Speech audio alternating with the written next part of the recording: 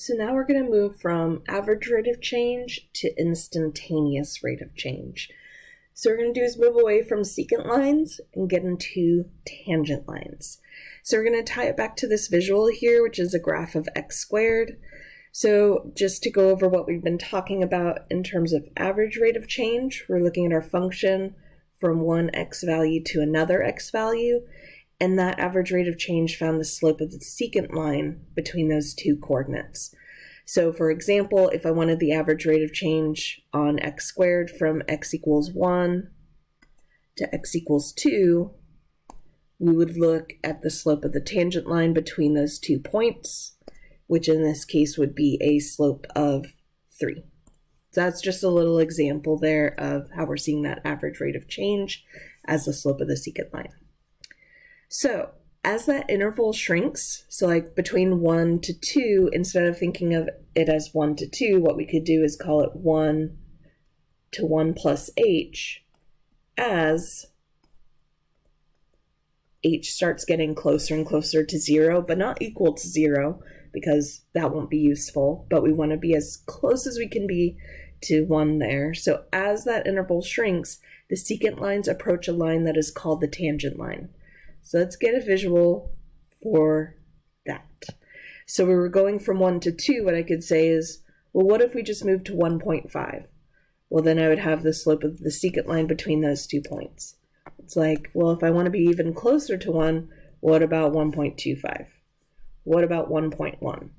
What about as I get closer and closer and as zoomed in as I could get, if I want to know the average rate of change right here when x is equal to 1, I want to be as close as I can possibly be in order to look at that slope of the secant line. But as I get closer and closer, what we end up calling it is the tangent line.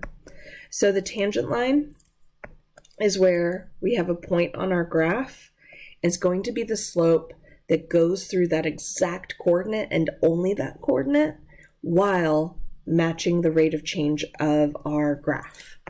So what I would do is I would take a line and I would try to match it up as closely as I could with our graph here. And this isn't going to be perfect, and at this point in the term we're just estimating as best we can.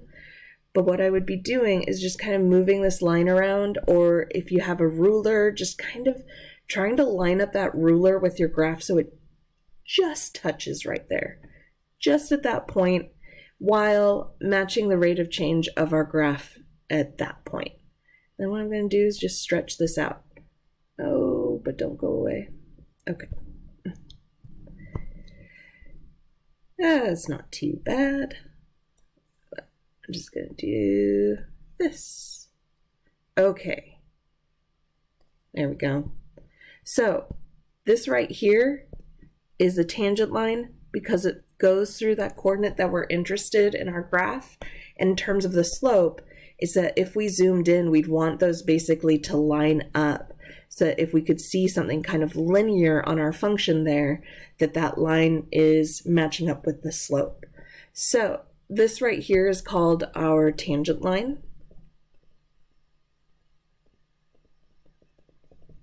Because it hits that one coordinate on our graph and matching that rate of change as close as we can at that exact coordinate. So that's our tangent line. The slope of the tangent line to the graph at a point measures the rate of change of the function at that exact point. This is also called the instantaneous rate of change. At this point in our course, we're just going to estimate visually. That's the best we can do right now. And then from there, we'll get, this is where the calculus comes in. It'll calculate it for us. So what we do is we look as that interval gets smaller and smaller with the average rate of change. Like I wrote up here, if we have that interval from 1 to 1 plus h, it's as h approaches 0. Now, some terminology. These all represent the same thing. So instantaneous rate of change is the same as the slope of the tangent line. And we haven't talked about this yet, but eventually this is going to match with derivative at a point. Those are all doing the same thing. Okay, so for our graph up above, just for example, so our instantaneous rate of change what we have is just one x value. So we're looking for the instantaneous rate of change of our function at x equals x1, and that's the slope of the tangent line at that point x1, y1. So we're only graphing one point with these. And for example, with our graph up above, if we took that instantaneous rate of change at x equals 1, it's going to be a 2. And what we could see is that is true with the slope of the tangent line that we're getting out there. Okay, so from there, let's go ahead and look at some examples and how we can estimate this. So our first example here, we have a rock is shot upward with a velocity of 80 meters per second. The height after t seconds is given by h of t there. Find the average velocity over the given time intervals and predict the instantaneous velocity after 30 seconds. So what we can see here is our intervals. So we go from 30 to 31, 30 to 30.5. So we're getting this idea of those increments getting smaller and smaller. So we're trying to creep as close as we can to 30. And with that, what we can do is analyze how are these average rates of change moving, because that will tell us about our instantaneous rate of change. Now with problems involving distance and time, so if you have a function that gives you information in terms of distance and time, this instantaneous rate of change relates to velocity. It's like how we work with slope, because it's our change in output over change in input. So it's how we're changing distance over how we change in time. So it's like miles per hour, kilometers per second, which describes the velocity. So that's what we're seeing here in terms of our notation. So I want to analyze our average rate of change. So what I want to do is take our output for our function for that second point minus the output for our function for that first point, all over the difference in those 2 points. But what I'm going to do is that first point is always going to be 30. So I'm just going to replace what I wrote as T1 with 30. And then I'm going to go back to Desmos and have it do the calculating for me. So let me show you how you can set this up to get a table of values nice and quick. So our function f of x is going to be 80 plus 48x minus 0.5x squared. And then I want my table to look from 30. So all of them are going to use 30. So I just want these values of 31, 30.5, 30.1, 30.001. And need to edit that. Okay. And then our function that we're working with isn't just function output. What we're doing here is looking for this average rate of change. So I'm going to put my division, and I'll have the output of our function at that given point, which was x1, minus the output of 30 over that x value minus 30. So what we see here is we have 17.5 for our first one. Then it was 17.75 for the second one. Then a 17.95. Then a 17.995. So what we could see is how those are approaching that instantaneous velocity. It looks like that's going to be 18. As we make our interval smaller and smaller between 30 and a second number, we're seeing an average rate of change of 18. So that would be predicting our instantaneous velocity after 30 seconds. So what we could say is it is predicted. Because we didn't calculate it, we want to be a little careful, but it should be true that the instantaneous velocity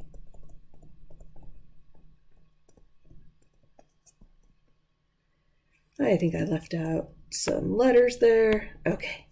Instantaneous velocity after 30 seconds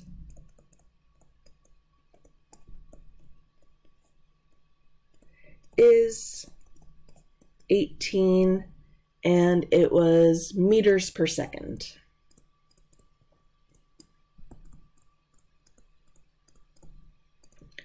So that gives us a glimpse of how fast is the rock traveling after 30 seconds and exactly that moment of time. Whereas these first ones are telling us about an interval. So like that 17.5, that would be what's happening between 30 seconds and 31 seconds. And then between 30 and 30.5, the average rate of change was 17.75 meters per second. So all of those dealt with an interval of 2 time increments, or rather 1 time increment, whereas instantaneous velocity is at a single moment in time. Okay, let's go back to a visual and how to find these average rates of change and instantaneous rates of change given a graph. We also have the function up above, so we could use a calculator to help out here by making tables, but let's say we just had to use a visual medium to do it. So describe the behavior of the ball on the increment of 0 to 1. So if we start at 0 and go to +1, what we're seeing is that the height is increasing. So we're going upward. So let's just say we're going upward over that increment. And then from t = 1 to t = 3, it starts going down. So it's going down. So this is the idea. They're throwing a ball into the air. So we throw it upward, it goes up, up, up, and then it reaches a maximum height right there at t = 1. And then from there it starts going down until it hits the ground at, it looks like 3 seconds. It's going to be back down on the ground. So what occurs at the instant t = 1? It's not moving at that very moment in time. It's neither increasing nor decreasing. So it's just not moving at that spot.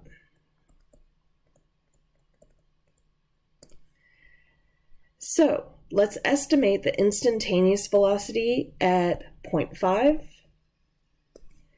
at 1, and at 2. And starting off right now, what I could see is that at t = 0.5, that instantaneous velocity is going to be positive because it's going upward. I can already estimate that instantaneous velocity at the point t = 1 based on what we said before, that it's not moving. That would mean I expect that velocity to be 0. But I'll also show that with the tangent line. And then at t = 2, what I could see is since we're going downward, we're going to have a negative instantaneous velocity. Okay, so t = 0.5, if I want to estimate our instantaneous velocity, what I would be doing is trying to graph the tangent line. So what I would be doing is taking a line and trying to match it up so that it goes through that point, but also matching our rate of change right there. And with that, it just takes some practice and estimating, and then I just want to stretch my line out far enough so that I could measure the slope. So maybe something like this. Again, we're just estimating as best we can, but I want to go from that coordinate, and then I just want to go 1 unit away, so how about a second point out over here? And I just want to map what is my slope between those 2 points. So let's see, we have increments of 4 here. So we went down 8 units, and then to the left, 0.5. So what I'm going to do for slope there is estimate it as a -8 over -0.5, which ends up being positive, which is exactly what we were expecting. And that would be 16. And this would be feet per second. And this is an estimate, so I should probably put about 16 feet per second. So that's how we're estimating instantaneous velocity at this point in the course. We just make that tangent line and try to estimate that slope as best we can. Now at t = 1, when we do this, because of that point and it's being a maximum, what's going to happen is we are graphing a horizontal line. It's going to be exactly flat there. And when we do that, we have a slope of 0. So when we reach these peaks, and if it was opening upward, I always call them the valleys, if we hit those minimum values and maximum values, we're going to have these tangent lines that are horizontal. So with that, the slope of the tangent line is going to be 0. So that's the visual for why we get 0 out for t equals 1. Okay, and then at t equals 2, what I'm going to do is the same thing of just trying as best I can to match up the slope there. That's not too bad. And then just extending it far enough so I can get a nice clear second coordinate. How about there? That's close enough. So, again, this is going 0.5, and then we went down 4, 8, 12, and how about, let's say 2 more, so 14. So let's call that down 14 over 0.5, which would be a negative 28. And that would be about negative 28 feet per second. Okay, so those are our tangent lines and how we can use them to estimate our instantaneous rate of change.